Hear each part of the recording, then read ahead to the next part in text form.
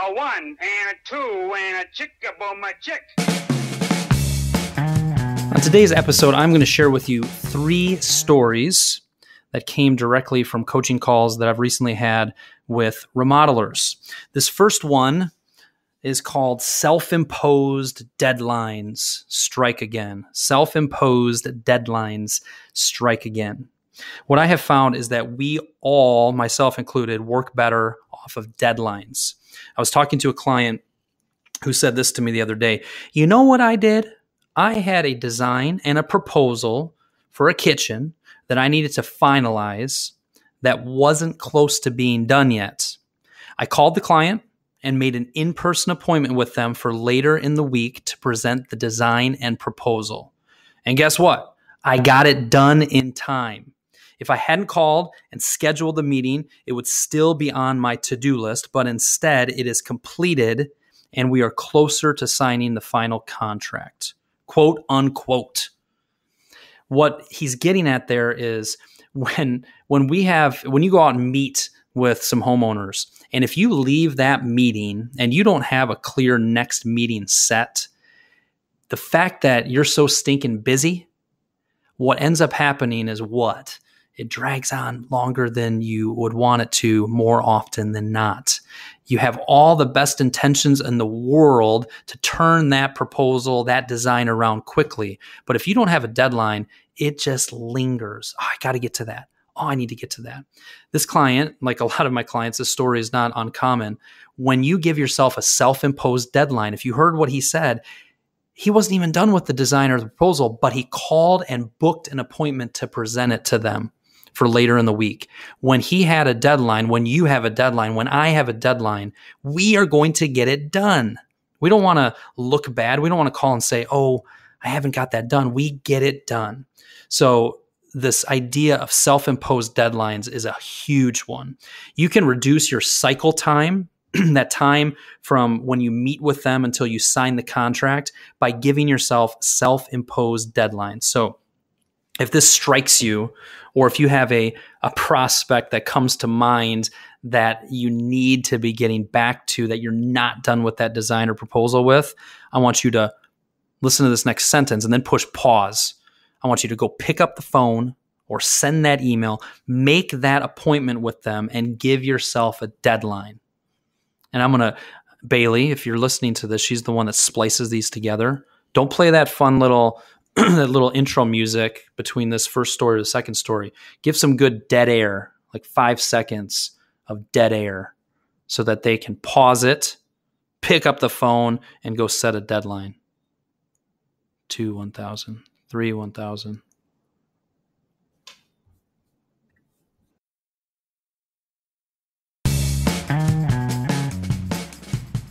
So this next story comes from a longtime client that I have from the Midwest. I guess, are they in the Midwest? I'm in Michigan. That's Midwestern.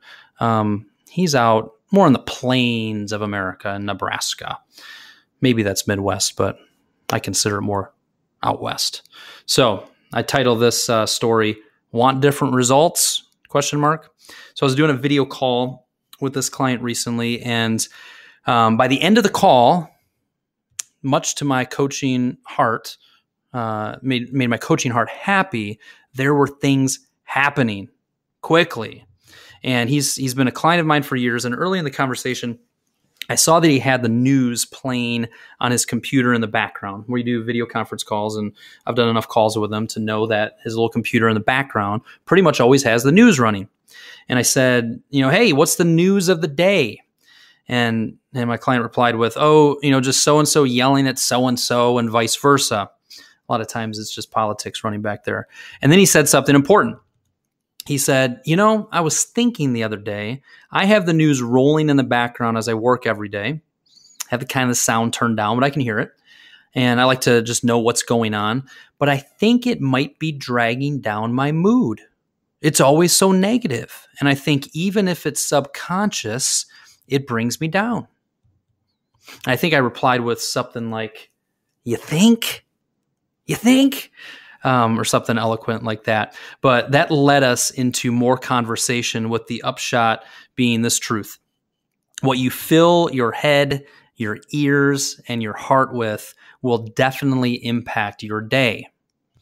What if instead of scrolling and scrolling and scrolling through Facebook in the evening, you read a book? What if that 20 minutes of news watching was spent watching something motivational or encouraging, like the Remodelers on the Rise podcast? Then the piece of content that I created related to this, I took a couple pictures, screenshots. One of my client kind of held this his phone up, and he said, "Hey, Kyle, take a screenshot of this. It's a monumental moment." And what it shows is delete Facebook question mark with the delete option. He deleted Facebook off his phone to limit the distraction of it. The other photo is him kind of with his arms kind of crossing, making like a strike through it, saying no more. And that was right after he turned off the news. So I love when coaching gets immediately implemented, where he deleted Facebook off his phone, where he closed out the news. I also followed up this coaching call by just sending some encouraging, motivational videos, other things for him to watch and consume. This guy named Albert Einstein, I don't know if you ever heard of him, but he once said the definition of insanity is doing the same thing over and over again, but expecting different results. And my encouragement to you is to try something new today that will fill you up and encourage or help you versus bring you down.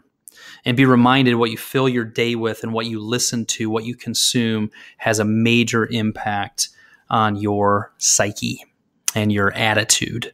I also wrote when I created this content, this topic also reminds me of scripture found in Matthew chapter 6, starting in verse 19. So I'll just leave that with you if you care to crack open the Bible. Look at Matthew chapter 6, starting in verse 19. I think you'll find the kind of the message of my thought here correlates with that very well. So there's a thought for you. Hopefully it is an encouraging one and something that you, like this client of mine, can take quick, immediate action on. In this last story, I will title, Watch Out for Dog Pills. Watch out for dog pills. This was from mid-November. I was actually getting ready to head out to Connecticut to visit a longtime client out there. And I received a call while I was sitting at the gate. And it was from a longtime client of mine, Ben Templeton, with the wonderful Templeton Building Company here in Michigan. And he said, "Hey, Kyle, I want to hear a story that has a lesson for your personal life and your business life." And I mean, I was all ears. That type of story, those are like my favorite things. Wait a minute, a business story that also is applicable to life outside of work? I love it. So Ben told me this. He said, so I got up a little late this morning. I was cuddling in bed with our two boys. They had come in when they woke up and just jumped on the bed. We were chatting. We were hanging out. I think his boys are like 4 and 6 or 4 and 7, something like that. So he was kind of cuddling with them and then got up, jumped in the shower, kind of rushed downstairs. He stayed in bed a little too long there. Rushed downstairs, got out his daily vitamin, got out his medicine, and got out the dog's daily pill. And he grabbed something to drink, and he took his medicine, the vitamin, and the dog's pill. This, of course, made me start chuckling as he was explaining this to me. And then Ben said, so the first thing I do is I call a past client of mine who's a veterinarian. Easy for me to say. A veterinarian. And got his voicemail. I called poison control after they laughed at me. They told me I would be fine. Then I got a call back from my vet client. He's laughing too and reassures me I'll be fine. Then he says, you know, I've been meaning to call you about a bathroom project we want to get done. I'm listening to Ben explain this. I'm like, yes. And Ben said, you know, type all that up, do what you want with it, create some content. But the 2 lessons I learned this morning is 1, pay attention.